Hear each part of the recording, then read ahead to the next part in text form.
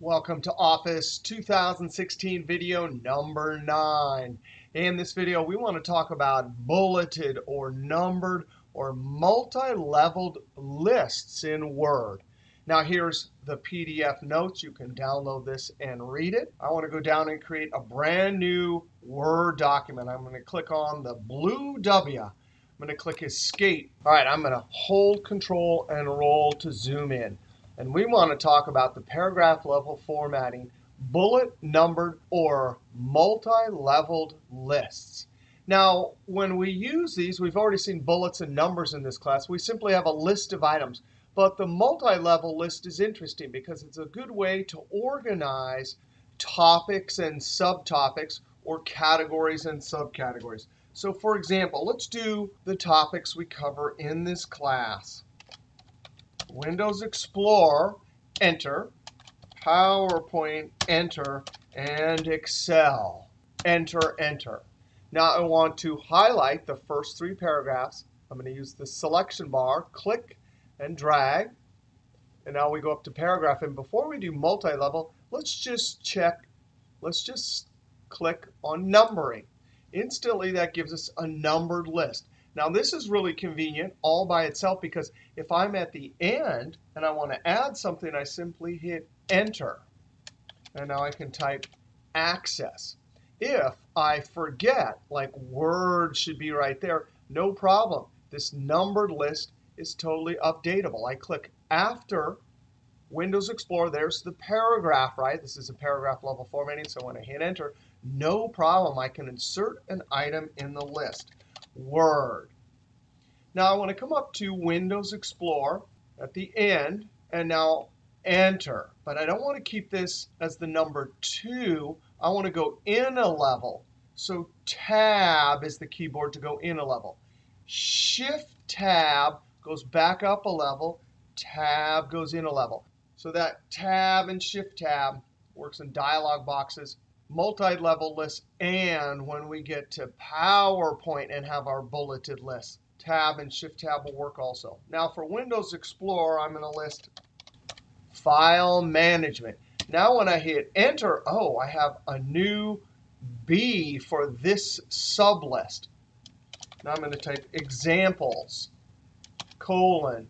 Enter. Now I'm on C, but I'm going to hit Tab to move in yet another level.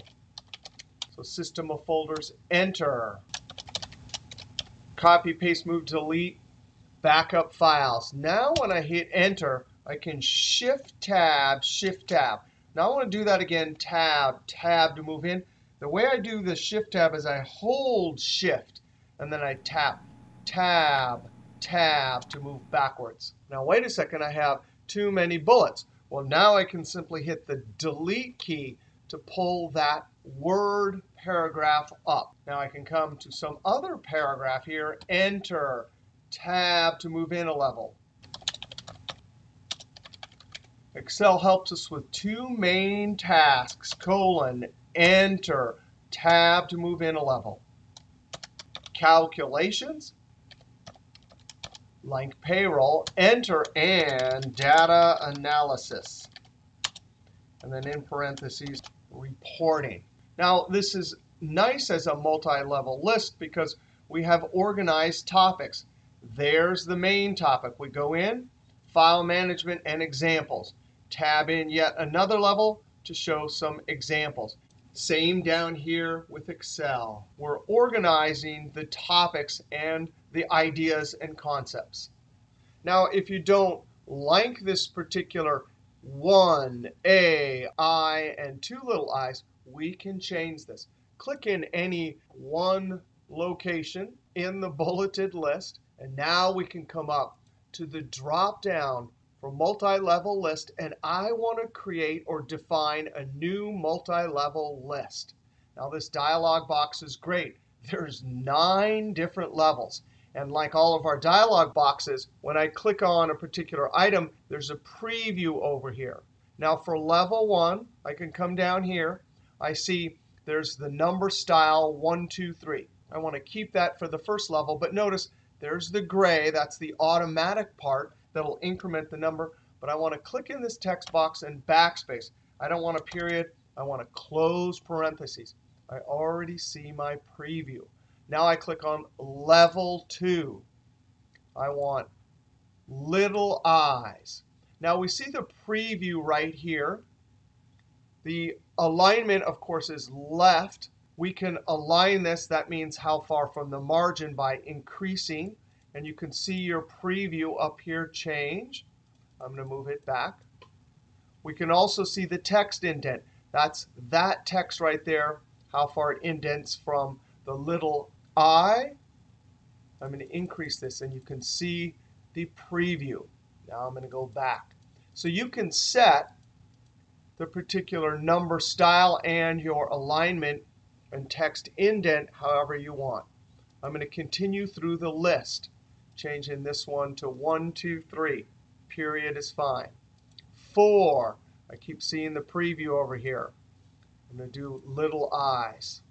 5. Numbers.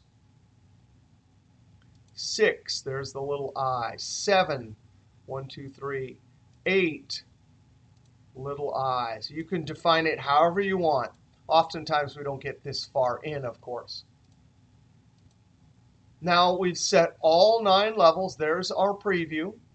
I'm going to come down and click OK.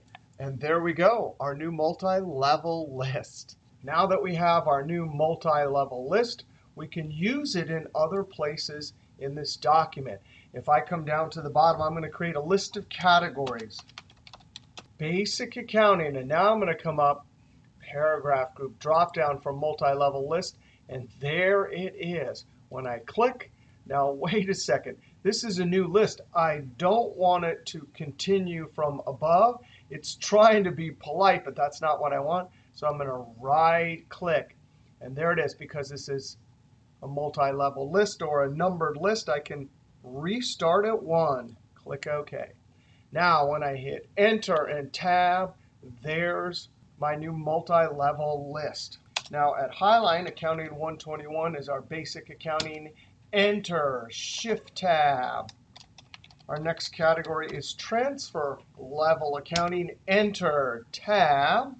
Accounting 201, Enter. Accounting 202, Enter.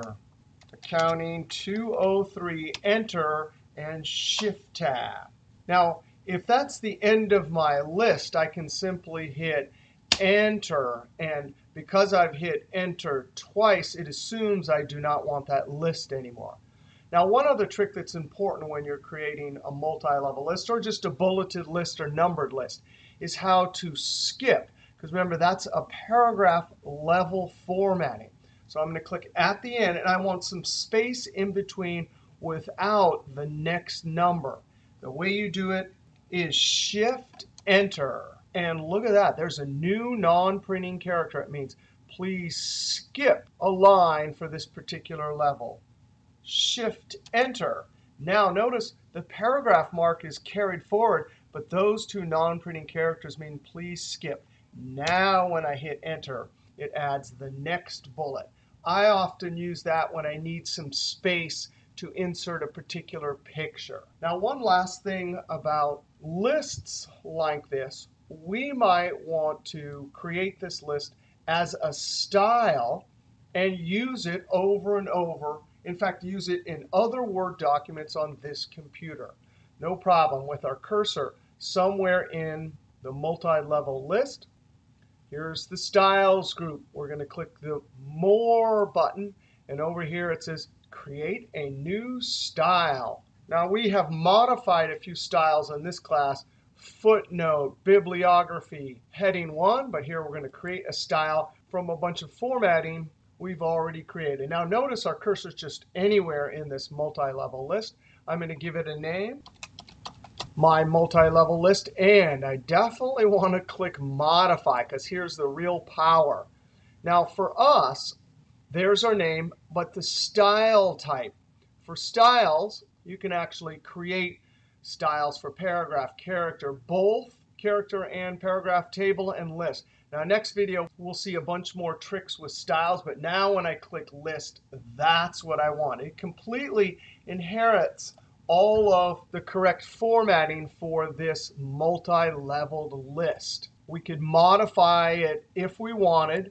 You, in essence, would have to do it with a slightly different dialog box than we saw just a moment ago. But if you click down to the 9th level, you can sure enough see that it's exactly as we had it in our other dialog box. Now, if we come down here, only in this document, I want to say new documents based on this template. That means for this computer, it'll show up with this name when we open up other documents. Now I'm going to click OK. Now we want to save this document. Document 1 is not a good name. And we got to learn a great file management trick. I'm going to hit the F12 key, of course. And I'm going to drill all the way down to Word. Now what I'd like is instead of typing out the whole name, I want to click on an existing name. And the idea here is I have a certain naming convention that I've established. Now when I click on this, look what happens. It assumes that I want that entire name down here. Now if you click Save, it'll ask you if you want to replace, and that's not what we want.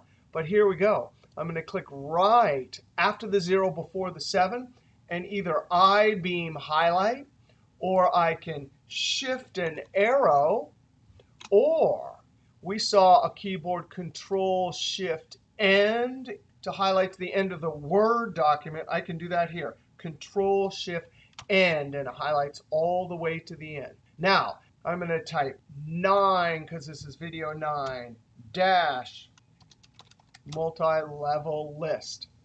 Where do you want to save it? What do you want to call it? And save as type. That's all good. I click Save.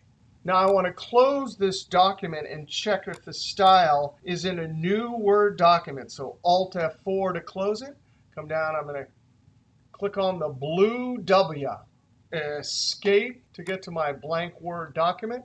And now I'm going to go to my drop down for multi-level list. And sure enough, that is beautiful.